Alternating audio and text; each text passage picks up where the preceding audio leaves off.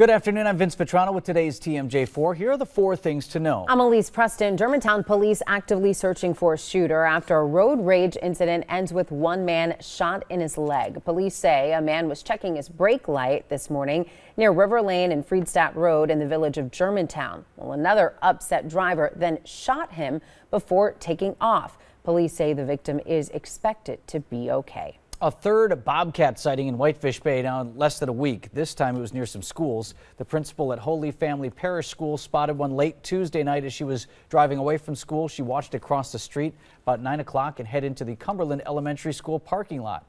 DNR says bobcats generally avoid humans, but it's still a good idea to keep an eye on your pets. The Jingle Bus is in full swing in downtown Milwaukee. It's in its 20th year of operation. From now until December 30th, the bus will ride around downtown every weekend to enjoy the lights. For just $2, the 40-minute tour takes you around the city. A tour guide will point out things to see and give some interesting facts about the city, too. Now, the tour runs Thursday to Sunday from 6 to 8:20 and starts near Wisconsin and Plankinton in front of the Plankinton Clover Apartments. Mostly cloudy today, high temperatures reaching all the way into the 40s. Tonight, we've got a chance of rain with more patchy fog and low temperatures in the 30s.